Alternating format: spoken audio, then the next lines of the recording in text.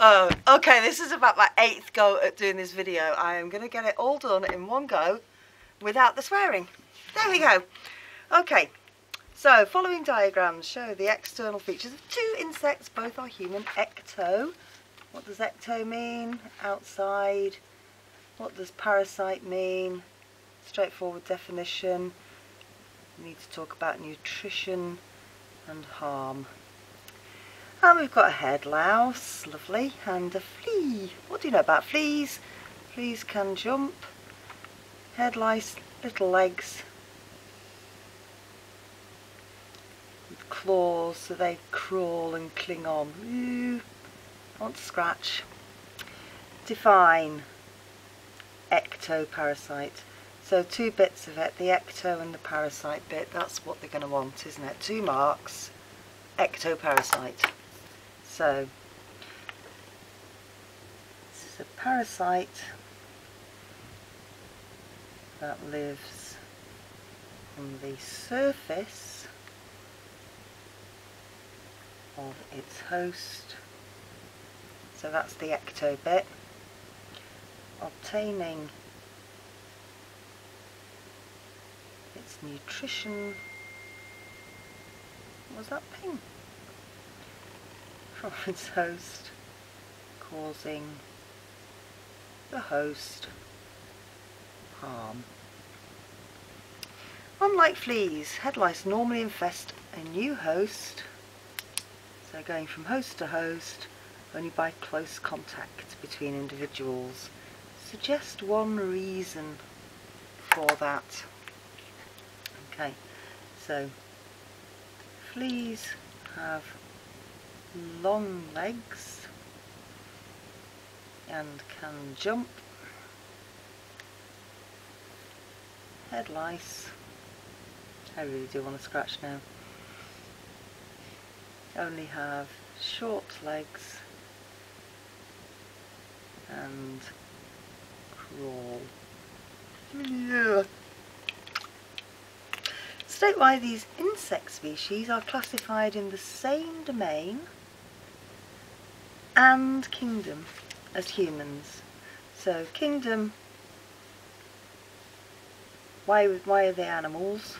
Why are they in the kingdom Animalia? Domain, we're all in the Eukarya, along with fungi and plants and protists. So same domain because they have eukaryotic cells. Same kingdom because the cells don't have cell walls.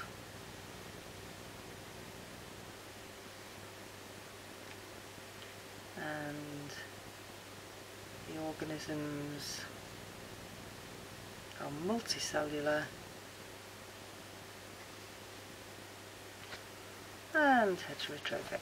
So all they're asking is, do you know what the domain we're in? Do you know the features of Animalia? Okay, so now we've got phylogenetic trees, which always reminds me of whalefish, big-nosed fish.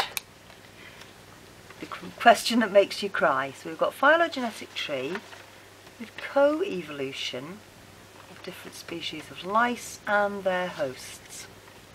Dotted lines, so these ones here, represent the parasite-host relationship. So that means Pedunculus chafi infests chimpanzees. Charles Darwin has Pedunculus humanus, which is the head louse. Where? I don't know, because he's bald. I suggest his beard, perhaps. And Phythyrus pubis, and I think we can all guess where that lives. Gorillas have Phythyrus gorillii, and monkeys have Pedicynus. So we've got 3 different genera here, and 5 different species. Numbers at the branch nodes represent the estimated time of divergence from a common ancestor in millions of years ago. These times is a molecular clock, and that measures the degree of similarity. So remember that sort of idea that as you go forwards in time, the longer you've got, more mutations build up, So you get more differences in stuff like DNA and amino acid sequences. So here we've got our parasites. 23 million years ago they set off. Their common ancestor diverges.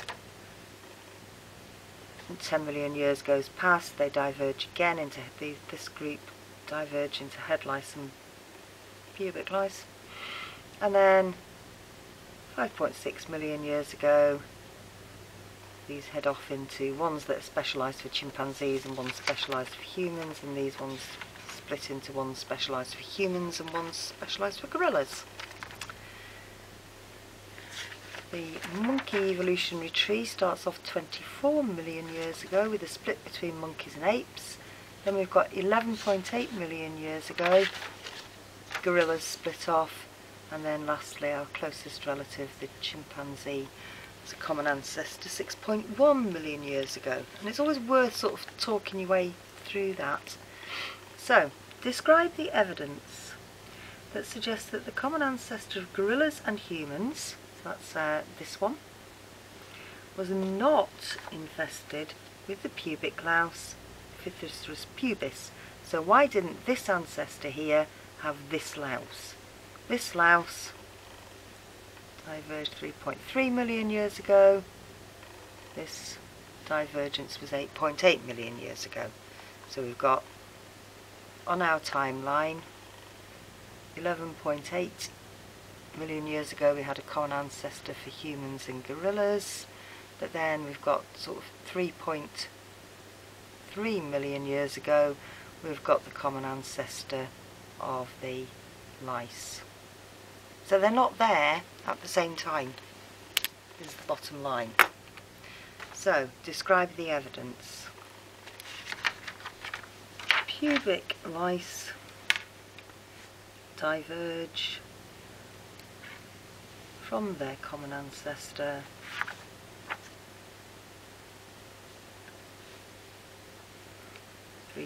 .3 million years ago, and humans and gorillas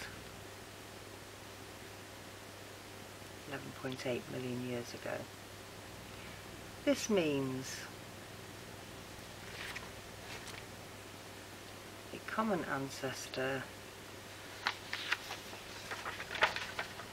of humans and gorillas is not alive at the same time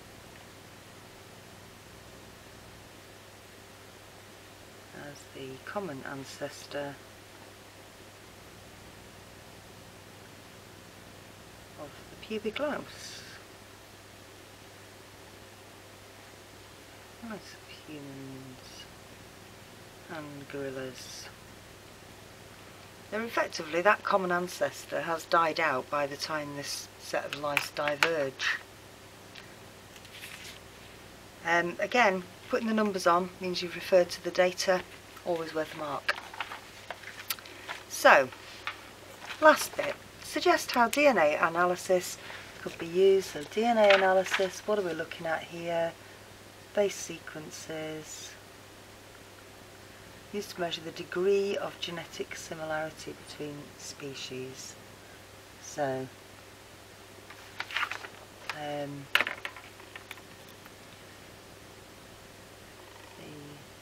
similarity in base sequences of DNA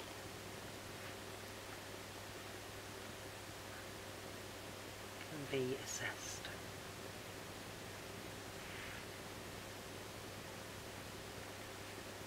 To reflect similarities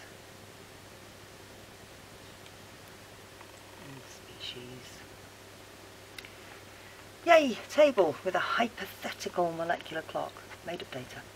Insert the value for the time of divergence for 90% genetic similarity. So here this is a pattern spotting thing, which I have to say always wants to make me cry. So we've got a 20% increase there, and a 20% increase there. We've got a 10% decrease. This is 20% up, 10% down, 20% up, 10% down, half. 10% up, half of 10, 5. We don't need to put units on or anything, it's in the table heading where it should be. So, another human ectoparasitis, the disease-carrying body louse. Remember those off the video? Heading underneath the cloth. Body louse attaches its head to clothing, head louse attaches its eggs to scalp hair.